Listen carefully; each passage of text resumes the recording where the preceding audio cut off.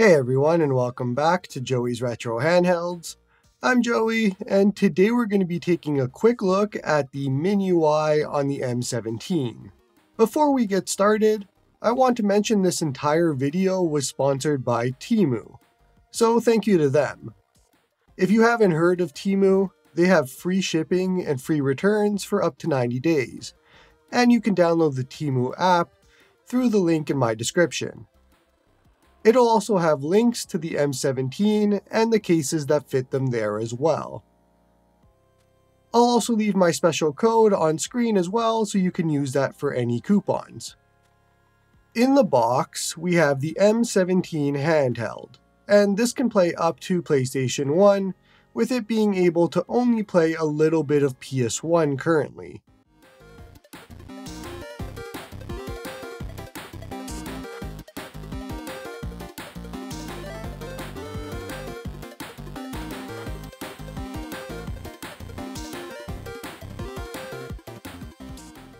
There's also a manual and a USB cable.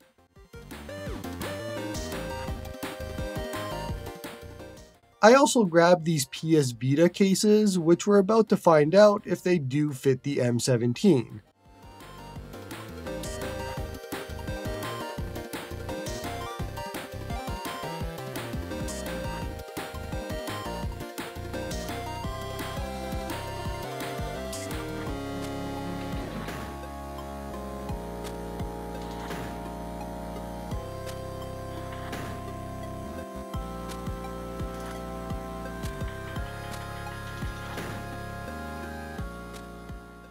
And they do, so it's a great fit.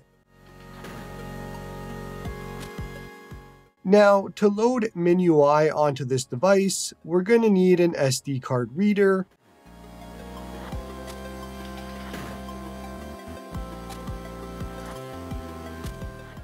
and a branded SD card. I'll be using a Samsung 128GB Evo here, as well as a U-Green SD card reader. Head to the MinUI GitHub link in the description and download the base and extras from the newest release.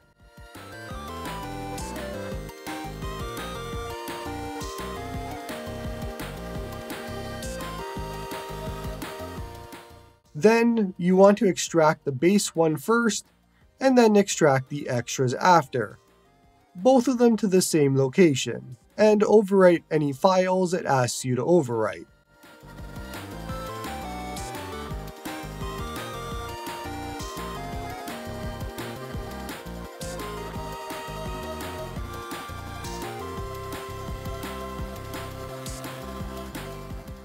If you did it right, you should see the folders and files like mine on screen.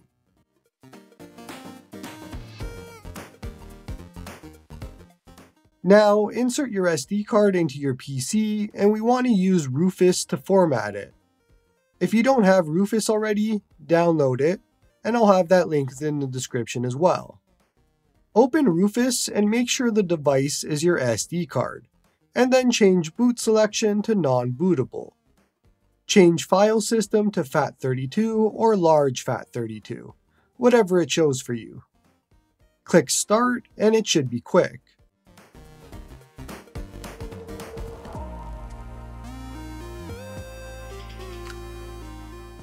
Then, all you have to do is copy all of the folders and files that we extracted from MinUI zips and paste them onto the SD card.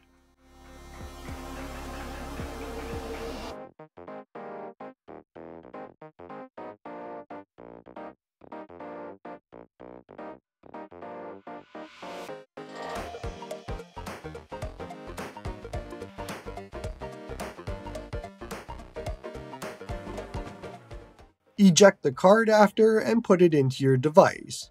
Turn it on.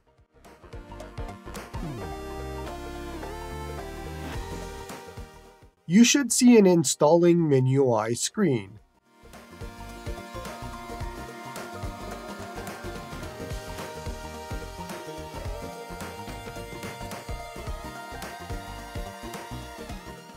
Then it'll load right into MinUI and it'll be bare bones right now. Fair warning, I couldn't get my camera to record this screen without flickering, so the rest of the video will just have it. No matter what shutter speed, ISO, or whatever I tried, it just couldn't do it.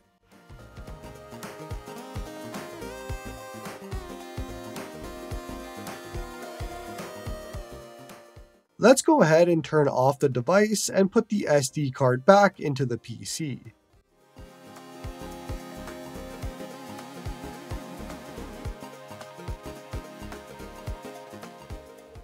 Now let's go ahead and transfer our ROMs and BIOS files over.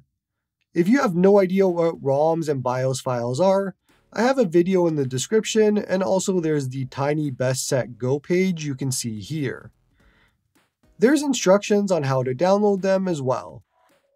If you get stuck, the Discord in my description is a great place to help.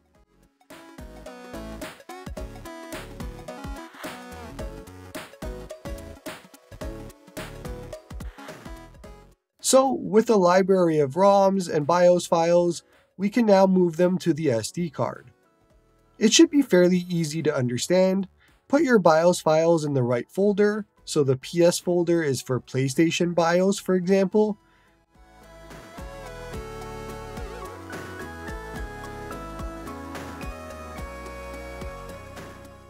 Then for ROMs, move your ROMs to the right system.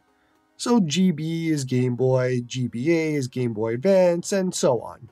Load it all up with games.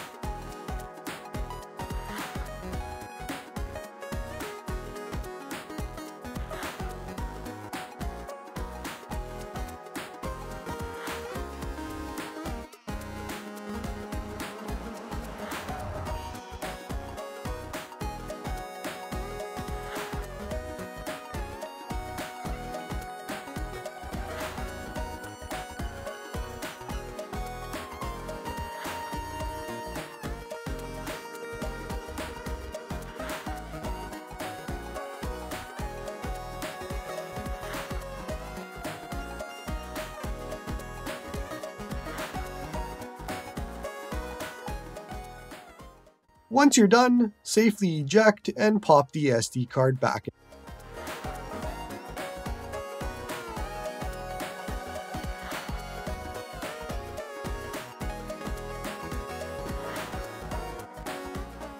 You should now see all of your systems and games inside, and you can start playing.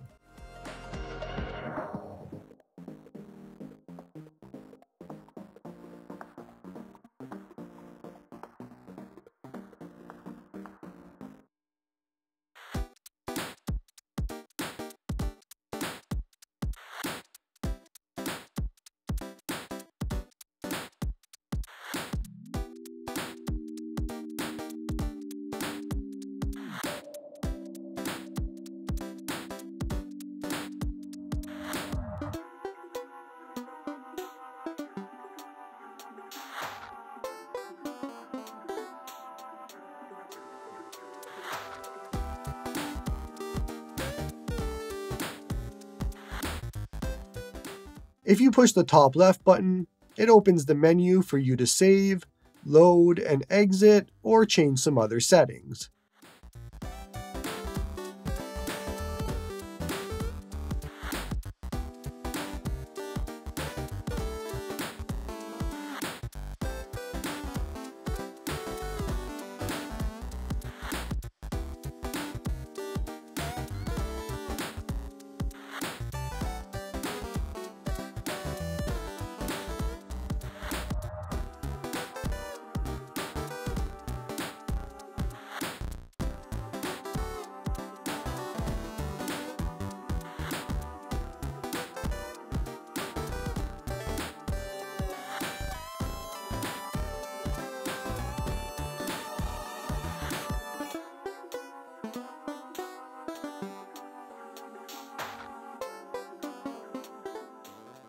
That's going to be it for this one.